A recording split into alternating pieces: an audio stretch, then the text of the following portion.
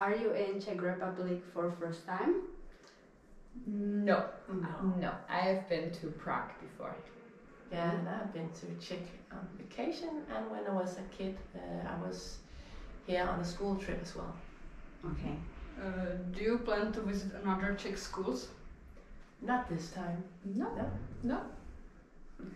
Is there a subject at our school that you don't have at your school? We don't have the ICT. Mm-hmm. Yeah. Well, what do you like and don't like about our school? Ooh, there's so many things we like. Yeah. We were just talking about that. We like that you are all very polite to your teachers. Yes.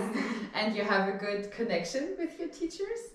You joke and you talk and you seem safe.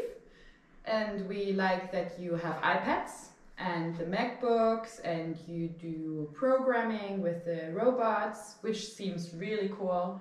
Mm. And yeah. I like that you have the ICT subject as a separate subject. That is not only integrated in the everyday subjects like literature, math, but it's actually a separate subject with separate goals. Yeah. Yeah, there's nothing that we don't like because we had a really, really good time. Yes. And we come from a school where we have small classes. So the only thing I think we maybe would think would be better if you were even smaller classes. That would be fun, I think. But that's the only thing. Yeah. What are the biggest differences you have noticed between Czech and Danish schools? Actually, you're quite similar to the way we approach school.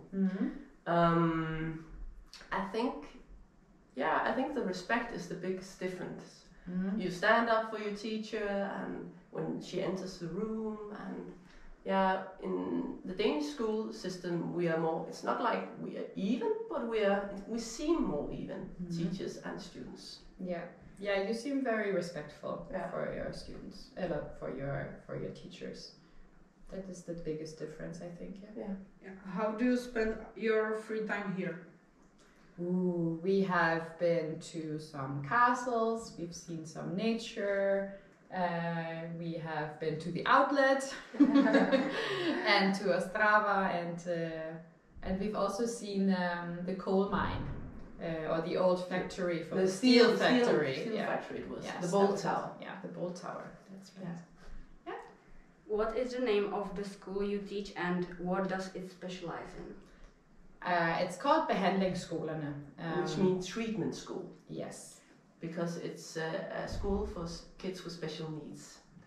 Yeah, so we in our school we have specialized in helping kids who have ADHD and anxiety and OCD. And we help them to be able to go to school and to get their exams. Yeah.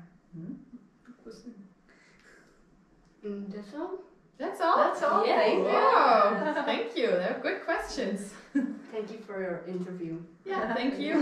Thank you.